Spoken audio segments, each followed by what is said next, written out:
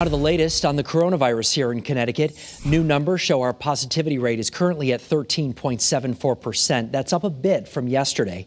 There are currently 1,446 people in the hospital. That is 31 fewer than yesterday. Faith leaders all across the state finding new ways to encourage people in communities to get vaccinated. Channel 3 Eyewitness News reporter Sharon Johnson is joining us live right now. She's in New Haven tonight with more on their efforts and what they're doing out in the community. Hi, Sharon.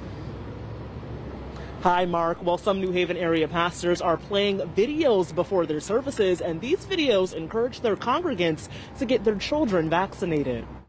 My fear is not in the vaccine. My fear is in those who are unwilling to take the vaccine. This is the video congregants at St. Stephen's AME Zion Church in Branford see before the sermon. Reverend Leroy Perry is among a group of area pastors trying to sway their congregants to get children vaccinated using this tool. Because if you don't get it, then you may get sick, and then you don't want to get sick, so you got to get the COVID shot. It's a part of the Yale Cultural Ambassador Initiative. Not only have we discovered that many of our young people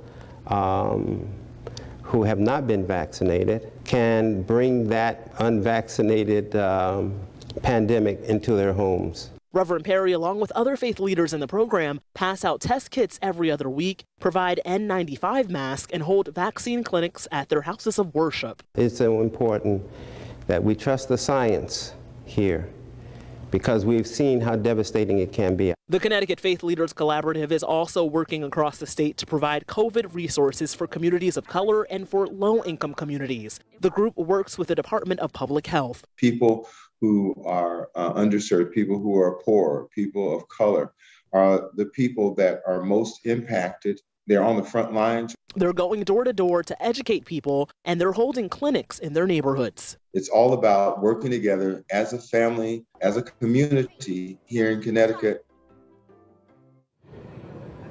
And we have more information about all of the resources mentioned in this report. Go on ahead and visit our website or the Channel 3 News app. Live in New Haven, Sharon Johnson, Channel 3 Eyewitness News.